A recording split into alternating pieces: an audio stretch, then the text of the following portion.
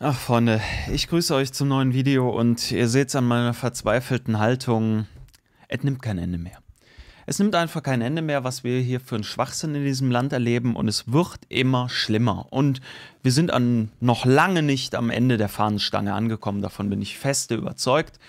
So sieht es nämlich jetzt so aus, dass Aktivisten, so werden sie ja bezeichnet, hier eine sogenannte Klimaklage gegen unsere Bundesregierung eingereicht haben, weil das verabschiedete Klimapaket im November nicht ausreichen würde und dadurch, und das finde ich, ist ein starkes Stück, sowas zu behaupten, die Grundrechte können beeinträchtigt werden durch diese Nicht-Handlung der Bundesregierung und so weiter. Und quasi wäre das Recht auf Leben und körperliche Unversehrtheit, Artikel 1 und Artikel 2 des Grundgesetzes, oder das Recht auf Eigentum, Artikel 14 Grundgesetz, soweit in Frage gestellt, sage ich jetzt mal dazu. Ja, und dann äußert sich noch eine Miriam Siebeck, 15-jährige Beschwerdeführerin von Fridays for Future. Klar, wo hüpfen die Kinder sonst? Das ist heutzutage da. Zitat: Ich träume davon, in 60 Jahren noch auf dieser schönen Erde leben zu können. Ich träume davon, dieses Privileg auch an meine Kinder und Enkelkinder weitergeben zu können. Doch dieser Traum wird mir bla bla bla genommen.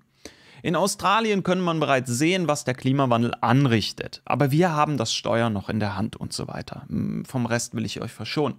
Und dazu möchte ich nochmal darauf hinweisen, dass ich eine Info gefunden habe oder einen Artikel darüber gefunden habe von den Volunteer Firefighters Association, also es ist die Freiwillige Feuerwehrvereinigung, Verband in Australien. Und die haben nämlich ganz klipp und klar gesagt, dass es nichts damit zu tun hat, dass die Brände in Australien zurückzuführen sind auf Klimawandel. Das hat nämlich zum Beispiel was mit Eukalyptuspflanzen zu tun, wo bei der Ernte einige Sachen runterfallen und dieses Holz weiterhin da liegen bleibt und dadurch trocknet und dadurch quasi zündelt und quasi andere, größere, neu gewachsene Bäume und so weiter dann entfacht in Feuer. Und da haben sich auch verschiedene andere Institutionen und auch Personen zu geäußert. Diese Brände hat es in Australien immer gegeben. Aber aktuell wird meines Erachtens nach immer wieder alles irgendwie mit Klima und Klimawandel begründet und so weiter und so fort. Und ich möchte diesem Mädel hier, der Miriam, möchte ich nicht unterstellen, dass sie da irgendwie, was weiß ich, das Böse meint oder so. Vielleicht kann man es so ausdrücken. Nein, ich glaube, sie hat einfach nicht den Weitblick und ist natürlich sehr, sehr stark in ihrem Korridor da gefangen, um nicht zu sagen eingeschränkt. Aber sie sollte sich mal wissenschaftlich vielleicht ein bisschen informieren oder informieren lassen. Mit 15 ist das bestimmt noch nicht so ganz einfach, da auch so eine Studie mal zu lesen und zu verstehen, dass es nicht alles einfach so ist, dass man nicht alles einfach so immer auf das blöde, böse Klima schieben kann. Und das finde ich sehr, sehr schade. Aber was erwarte ich da auch? Eine Luisa Neubauer ist natürlich auch dabei, und hier in den Kommentaren von der Welt wird hier ganz klar nämlich auch dafür ausgesprochen, dass man doch das Wahlalter, das ist eine ganz interessante Frage, das Wahlalter von 18 Jahren bei Bundestagswahlen erhöhen sollte auf 21 oder gar auf 25. Ihr könnt ja gerne mal so euer Wunschalter für Wahlen reinschreiben, weil ganz ehrlich, wenn man sich überlegt, dass immer wieder der Wunsch aufkommt für verschiedene Parteien, möchte ich jetzt hier niemanden nennen, dass natürlich es interessant wäre und schön wäre und auch so fair wäre, wenn 16-Jährige auch wählen dürften bei einer Bundestagswahl beispielsweise. Warum wollen die das denn? Oder anders.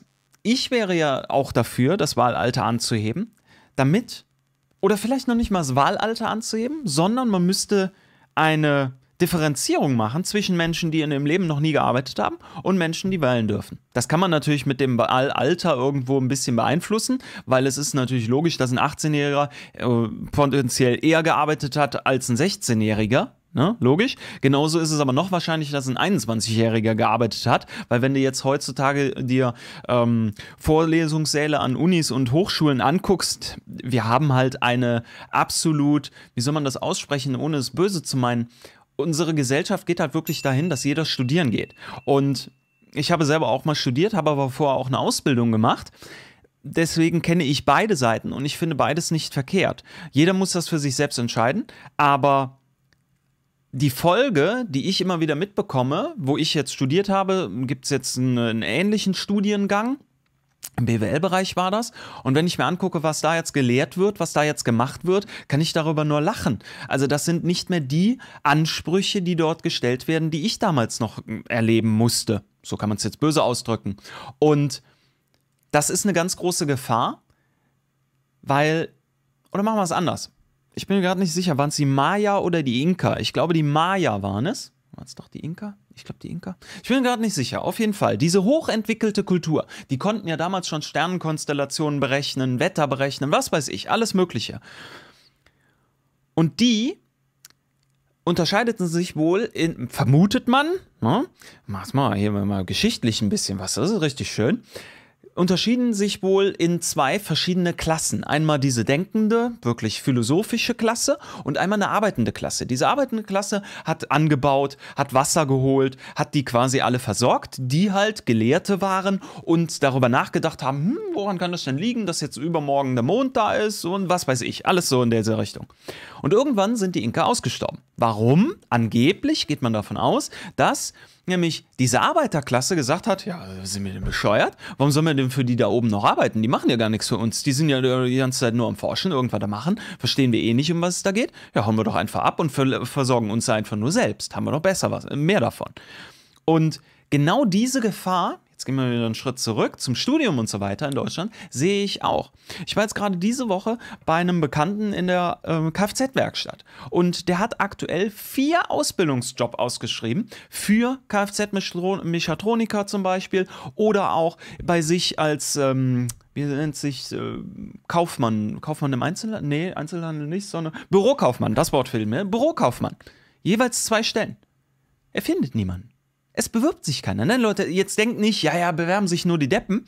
Nein, es bewirbt sich keiner. Gar keiner. Er hat keine Bewerbung bekommen nach, was weiß ich, ein paar Monaten. Und das muss man sich mal reinziehen. Der konnte deswegen, jetzt im letzten Jahr, da war das, halt diese Ausbildungsberufe nicht besetzen.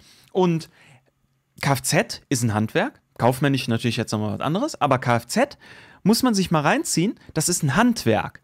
Und gerade in diesem handwerklichen Bereich haben wir gerade aktuell, auch getrieben durch unsere Zinspolitik, die absolut beschissen ist, auf Deutsch gesagt, wirklich eine sehr große Nachfrage, aber es haben kaum Leute mehr Lust oder Jugendliche auch das Interesse, dahin zu gehen. Warum? Ja, ist ja logisch, weil es so scheiße bezahlt ist doch logisch. Wenn jeder studieren geht, dann kann sich ja zwischen den besten Studenten schon der Beste ausgesucht werden, den besten Absolventen, und warum sollte denn eine Firma hingehen oder ein ein Jugendlicher hingehen und sagen, ja, jetzt mache ich eine Ausbildung, da verdiene ich ja nicht so viel, da werde ich ja richtig gebeutelt vom Staat, studiere ich mal lieber nicht. Ist doch Schwachsinn. Also, ich frage mich immer, was soll das? Wieso sieht man das nicht? Oder empfinde ich das falsch? Schreibt's gerne unten rein.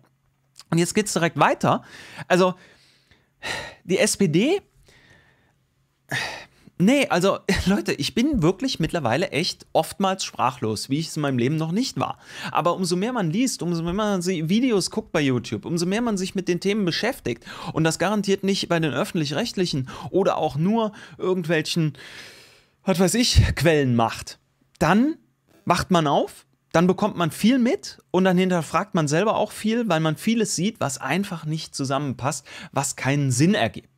Und so ist es nämlich jetzt, dass die SPD weiterhin ganz klar auf ihrem Kurs Richtung unter 5% ist. Aktuell haben sie Umfragewerte von 12,5%. Und da muss ich ganz ehrlich fragen, kriegen diese Leute, die diese 12,5% darstellen, nicht mit, was eine Esken und ein Walter Borjans fordern, was die sich vorstellen, mit unserem Land zu machen, was die sich wünschen? Nee, also ich kann das nicht mehr nachvollziehen. Und jetzt geht eine Frau Esken hin und sagt, Zitat, Steuersenkungen sind gefährlich. Hier, Zitat, das halte ich wirklich für einen gefährlichen Vorschlag, jetzt Steuern zu senken, bezüglich des Milliardenüberschusses, den es gegeben hat. Leute, Haken hinters Klimapaket, brauchen wir nicht, wir haben Überschuss, 19 Milliarden, 19!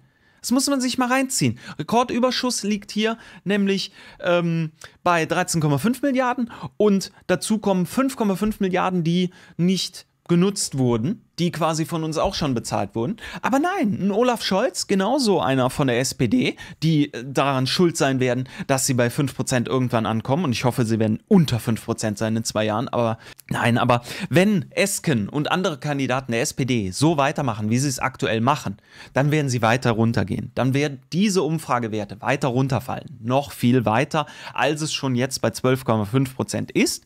Und ich drücke die Daumen von Herzen, dass das wirklich eintritt, weil ich kann es nicht mehr nachvollziehen. Wer sind denn diese 12,5%, die so blind sind, ich sage bewusst nicht blöd, sondern blind sind und sagen, das sehe ich nicht, das habe ich nicht gewusst, was die dort fordern, was die dort machen. Leute, wenn der Bund diese 12,5 Milliarden, auf die beziehe ich mich jetzt, hier soweit mehr eingenommen hat, heißt das auch bestimmt nicht, dass sie so gut gewirtschaftet haben, wie es dargestellt wird. Nee, garantiert nicht. Sie haben einfach nur noch tiefer in unsere Taschen gegriffen, als sie es ohnehin schon getan haben. Ja, Freunde, ihr seht das, ich habe ein anderes Shirt an, es ist nämlich der nächste Tag und ich wurde gestern Abend noch bei Twitter relativ aktiv. Folgt mir dort auf jeden Fall, wenn ihr Bock habt. 83MeToo heiße ich dort.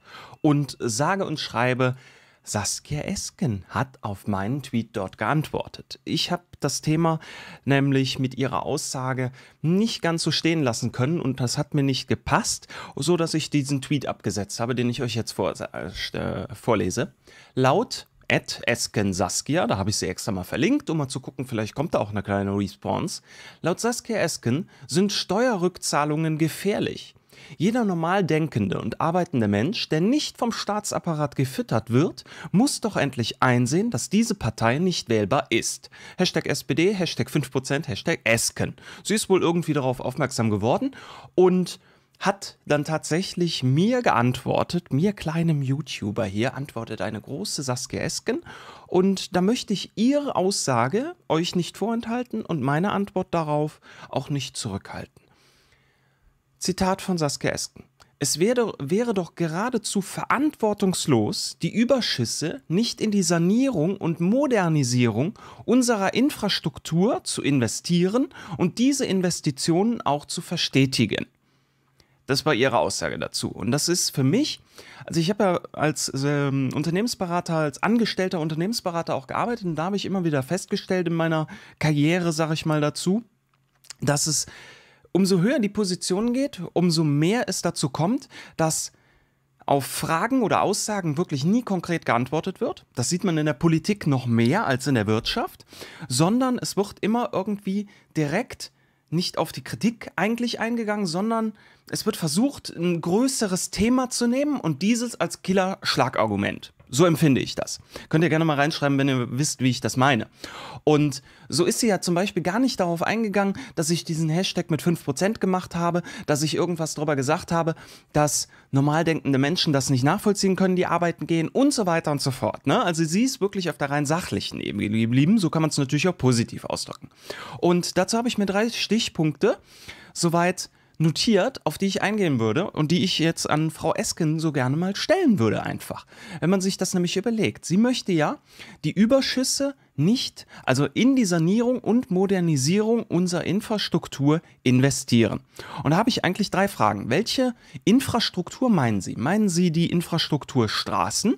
Das heißt, die Investitionen, zum Beispiel die durch Kfz-Steuer oder auch Mineralölsteuer und so weiter, die von uns Pendlern und Autofahrern einfach kommt, die seit Jahren einfach nicht zu 100% in die Straßen investiert wird und deswegen haben wir ein komplett marodes Straßensystem, würde ich gerne mal beantwortet wissen. Oder aber, auch ein ganz netter Punkt, wie ich finde, geht es um die Investitionen für die Deutsche Bahn, sprich für die Schienen oder überhaupt für das gesamte Schienennetz in Deutschland. Weil wenn man sich das überlegt, dass eine Deutsche Bahn zu 100% immer noch unserem Staat gehört, aber natürlich jährlich eine Dividende ausgeschüttet wird. Wie kann das denn sein, dass eine Dividende ausgeschüttet wird, wenn das Schienennetz der Deutschen Bahn so schlecht ist, dass es einfach nicht adäquat genutzt werden kann? Das ist doch einfach nur lächerlich, oder, Frau Esken? Und als drittes auch noch geht es um die Infrastruktur Strom. Meinen Sie diese vielleicht? Und da muss man sich auch Gedanken drüber machen, wie wir hingehen und versuchen, dieses Netz hier zu ändern, für viel Geld unsere Netze hier abbauen, verschiedene Kraftwerke abbauen, aber aus dem Ausland den Strom beziehen und die Leitungen, die hier auch zur Verfügung stehen, einfach nicht adäquat dafür ausgelegt sind und so weiter und so fort? Meinen Sie vielleicht diese Infrastruktur? Ich weiß es nicht, Leute, was sie hier im Detail meint. Ich kann das nicht beurteilen. Ich finde es gut, dass sie geantwortet hat. Das ist gut. So kann man ja in eine Diskussion eingehen. Das ist eine schöne Sache. Schreibt eure Meinung gerne unten rein. Ich bin gespannt darauf. Dementsprechend, das Video ist jetzt zu Ende. Merkt ihr daran, weil es gleich beendet ist? Sehr schöner Satz. In diesem Sinne, es bleibt weiter entspannt. Schreibt die Meinung unten in die Kommentare rein. Daumen hoch fürs Video. Teilt das gerne, falls das irgendeiner mitkriegen soll, den ihr kennt. Bis zum nächsten und ciao.